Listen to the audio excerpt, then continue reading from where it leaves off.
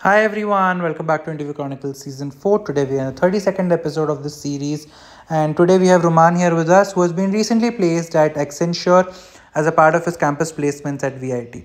He is here to share his interview experience with us, but before we talk to him, let's look at the eligibility criteria for this company. So all students belonging to all BTech branches were eligible provided they had a 60% or a 6 CGPA in their 10th, 12th as well as in their pursuing degree with no standing arrears. Now, let's go ahead and talk to Roman and understand his experience interviewing for Accenture. So, would you like to introduce yourself first?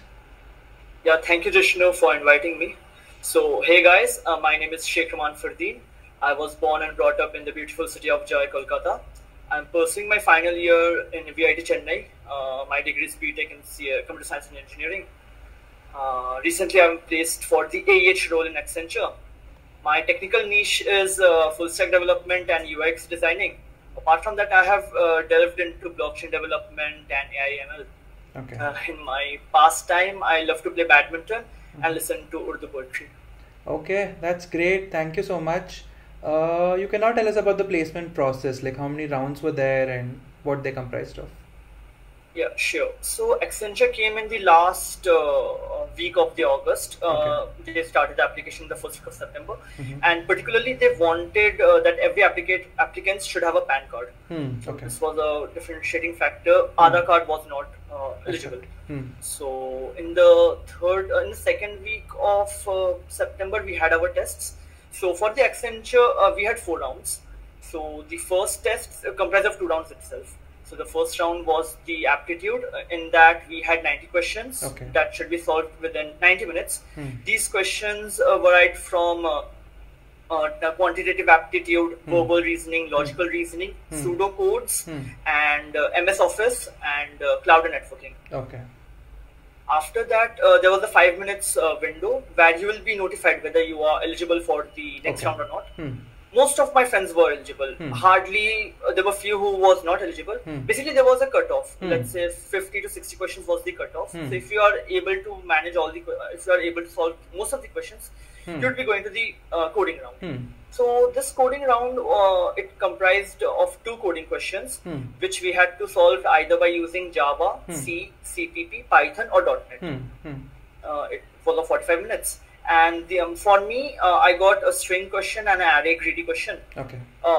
If I had to talk about the horizon of these questions, it ranged from array, string, and also recursion, the classical DB problems and the classical backtracking problems. Okay. So one should know the basics of recursion and the collections.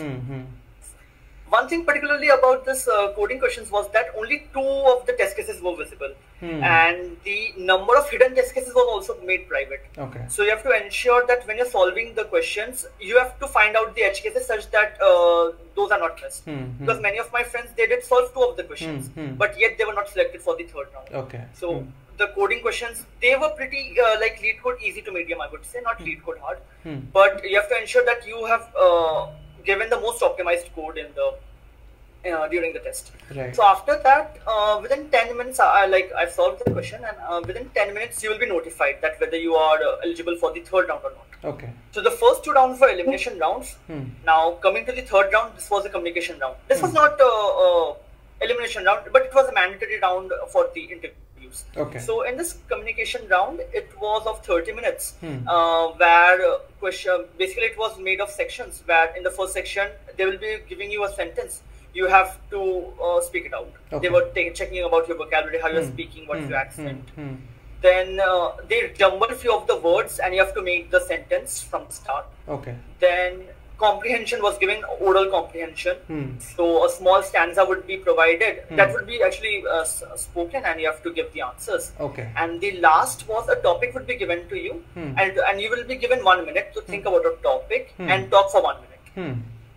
So this went for 30 minutes. Okay. And after that, you will be receiving a mail where you have to select the timings for the interview. Okay.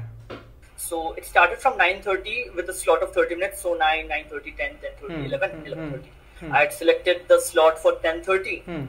So you'll be given the link, HirePro link. So the interview will join. The interviewer will join.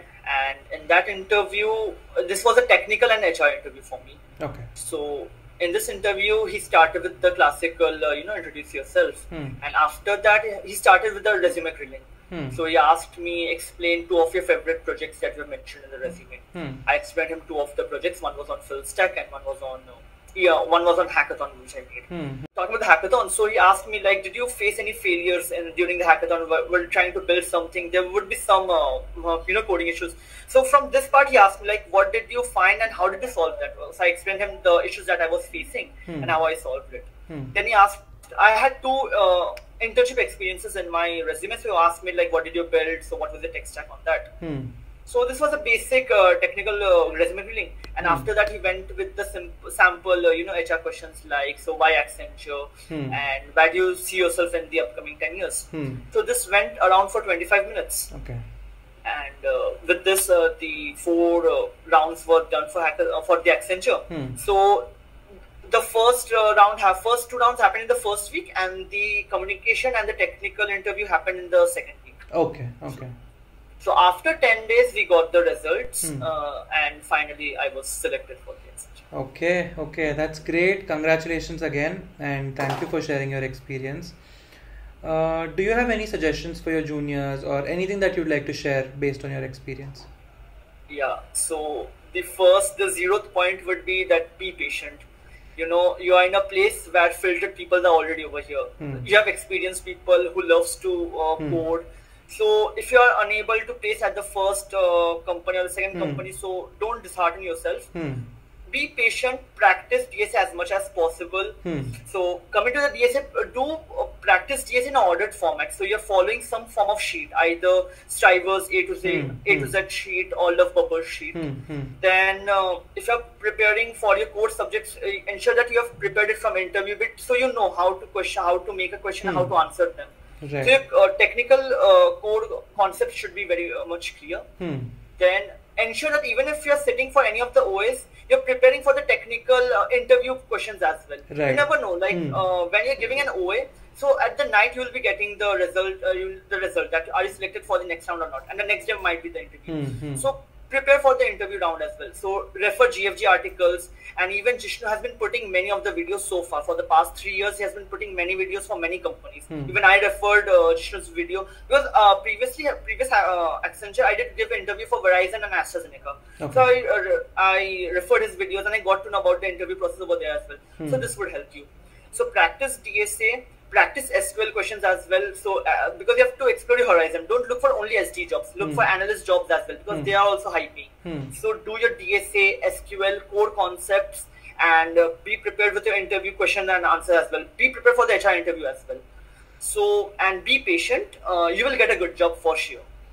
Okay, that's great. Thank you so much for sharing your experience and for all the suggestions. I'm sure it's going to help many people. And yeah, thank you so much. Thank you all for watching. Please do like, share and subscribe, and let me know which company you would like next.